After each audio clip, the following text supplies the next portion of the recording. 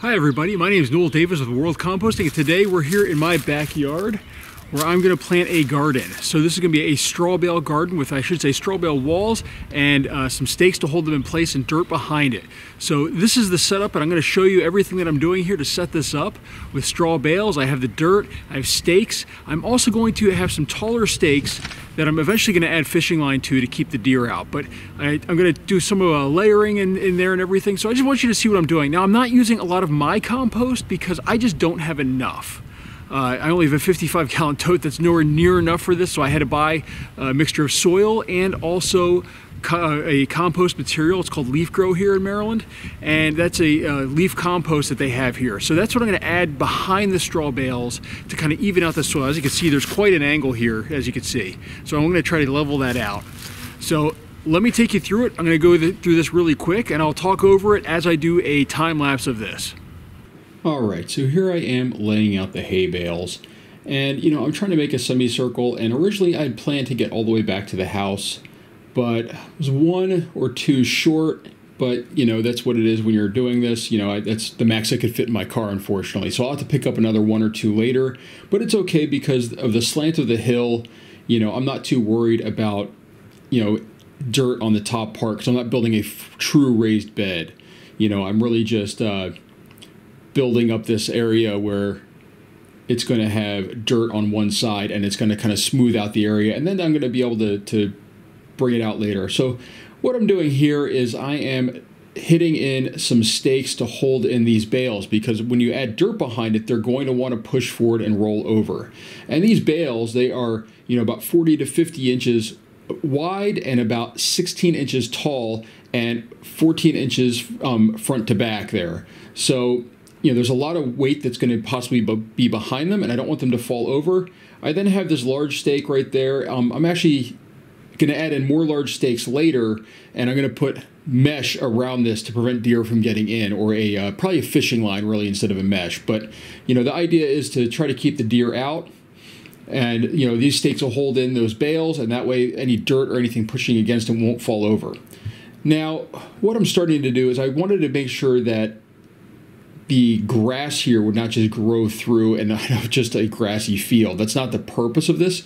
So I'm putting down cardboard all over the place to try to prevent that and prevent the grass from growing up, but also to give something that'll break down, a carbon source that'll break down into the soil. I think my soil is like 100% clay, and there's very little carbon left in it. And thankfully, I have a ton of the bottom parts of pizza boxes because I don't always put those in my bins because they are a little bit more difficult to work with. Now, this is the soil conditioner I use. This is called Leaf Grow, and these are in plastic bags. I didn't really want to use plastic bags, but it's the only way I could get a large source of this material quickly and, effectively for me.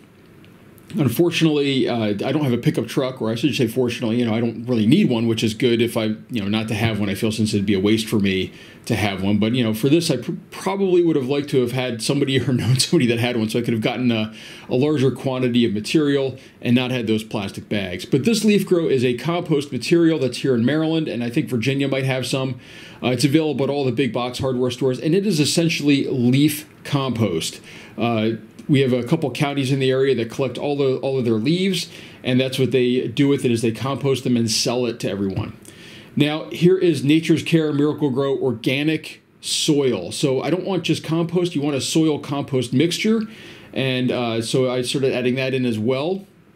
And I'm not sure I really had enough bags after I really did this. I noticed it was a little short, but this is a good start. And then I can also throw some cocoa coir in here as well to kind of build it up a little bit more. I've got a whole ton of bricks that I can throw in when they go on sale at Walmart. I was buying them in bulk at one point, and that's another thing that I can add to the soil that will break down but also be a good hold for moisture and help this this garden plan go. So I've shown it a couple times, but I plan to have a lot of fruits and vegetables in this, with sunflowers in the back and lavender in the front, and that's my plan.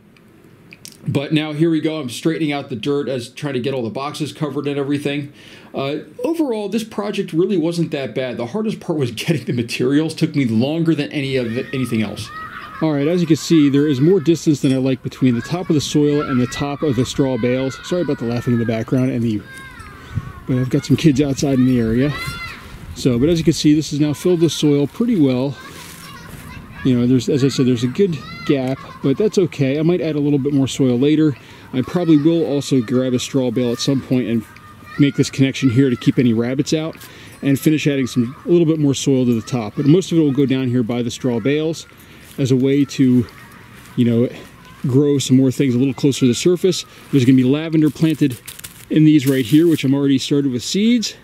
And, you know, we're going to have everything else in the center here. And we'll see what we can really fit. I think that the design that I have, this might be a little bit smaller, as I could only fit so many straw bales in my car. You know, my max was 7 instead of, I was hoping to get 8 or 9.